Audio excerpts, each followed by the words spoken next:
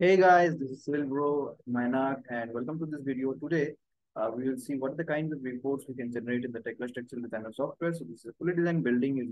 The pile foundation is also designed. I have also uploaded this video. I'll give the link in the description. You can check this out if you haven't already. Okay. And firstly, drop a like. It really helps me to reach. So first of all, we'll go to your report, and we have this, various options here. You can see material listing, solid model data, seismic design, all the detailed things are there. So let's go and check the material listing because it gives a uh, idea or the estimate what is the total cost of the structure. So material listing and just click on show report. Okay, show report. So it will show you the report. You can save the report in the full version. You can save the report PDF, Excel, and Word. So you can see the material listing is pretty simple. So beam, column, okay. And then you have the grade of concrete which has been used, total length, mass, and the concrete has been calculated. So like this in detail, everything, the total reinforcement in total concrete has been calculated for the total building, including slabs and columns. And ultimately, we have the volume. So the total volume of the concrete is 245 m cube. So it's 245 count. And the total mass of reinforcement in the entire building is, you can see 6.6 ton or 6.58 kg. So 65875 kg. So it is actually a 65, uh, ton. So the total quantity of reinforcement and the total quantity of concrete we'll find, and by you can get an approx estimation of the cost of the building using that. So this is really helpful. The material, you know, listing, and then let's see the next thing, the beam end forces. So just see this report on the beam end forces. So it takes some time to generate the report. So here you see the reference span and then the end forces of each beam. So you can also check the beam design manually by, if you want, using this particular report. So let's move on to the next one, which is the building analysis and drift checks for report.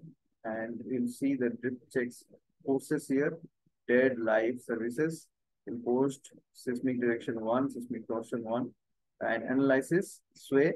You can see the drift checks which has been done, and you can see the twist of the particular building. So you don't have to check manually. You can generate the drift check report. Sometimes if you go for structural vetting, the structural vetting is being done with professors of different colleges. So they ask for this drift check. So you can submit this report. It will be very easy for you to do it. And then obviously we have the building design. So building design, it is the most, it will contain the design of all of your members. So if you generate using Indian code, there will be some errors because I don't think the software has been optimized as per Indian codes yet, as per my experience. But if you design the US code or UK code, this pretty much gives a very good report. You can see in this report all the these things are mentioned, sizes and all, and whether, and if anyone is checking who doesn't know how to operate the software, in the structured writing process, they can just easily check whether you've designed everything and everything is passing on it. So it's very useful, and you can see in the report everything is mentioned in pretty much detail, and whether it is status passing or status it failed or warning, everything it will show. But again, if you design the Indian code, so there will be some errors, warnings which you can't remove in the from the report. So that is an issue. Okay. Apart from that, the structure is very good, and in a detailed report, everything is mentioned. Regarding the member sizes, and also the reinforcement details. Then you have the building loading. So in the building loading report, if you want to see, suppose the 3D of the building appears, and everything can save the full version in this PDF, Excel, Word, and also in Tekla text. So everything you can find in the full version. So you save that. So you can see the loading which is applied. So if anyone wants to check your model and check whether you have applied all the loads which are applicable in that building or not, they can easily check here. If anyone checks this building, they can check that I have not applied any wind loads here, but only applied seismic loads.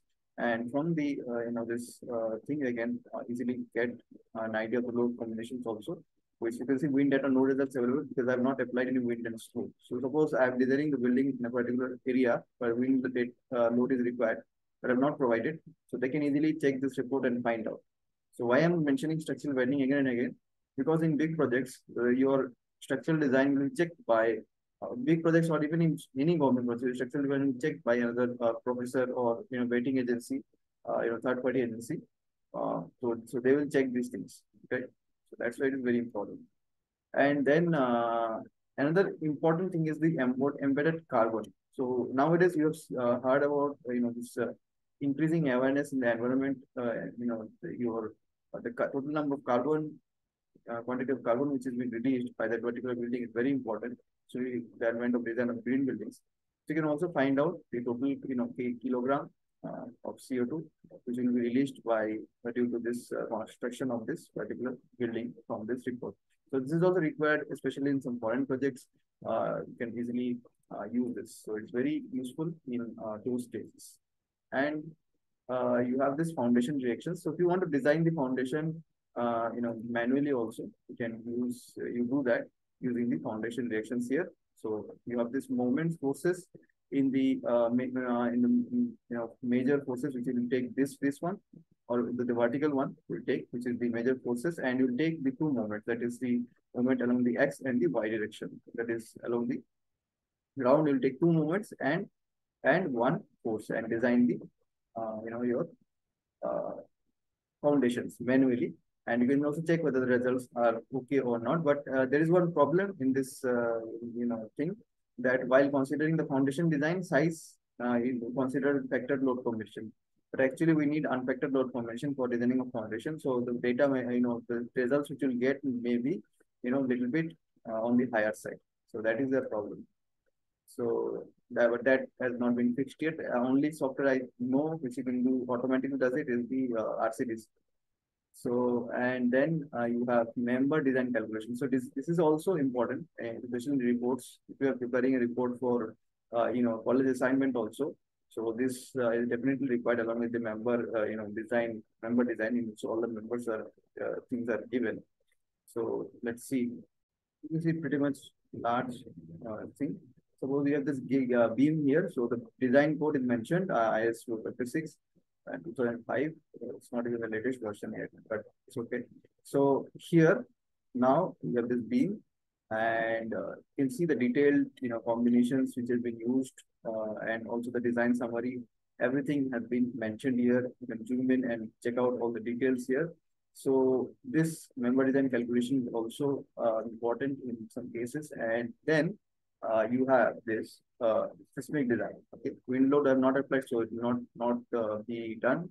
So seismic design, you can see what is the seismic design report. So structure, height, highest levels, zones considered seismic zone 5 as per IS 18A1893, site class, important factors. So everything, if anyone wants to check the seismic loading, give this report and you can see whether they have have applied all the loadings properly or not. So this can be very useful for the report. And the solver model data. Let me show you. The solver model data is basically the nodal data for instead for like give nodes. It is we find all the nodes between in the connections.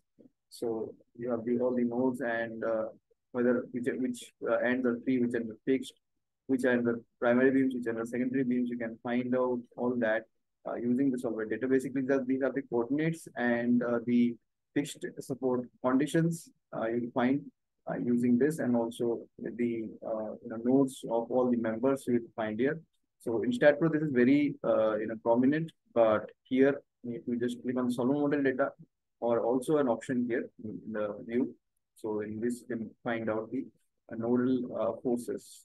So that's all. There are a lot of other things which I will show, but in basic, these are the reports. So the report system in Tekla Structural Designer is pretty, just detailed and good. as you can see, and it's very useful. So for more videos like this, subscribe to this channel. And which video you want to see next, just comment below. I'll make sure and I'll try to reply to you. Okay, keep learning. Bye bye.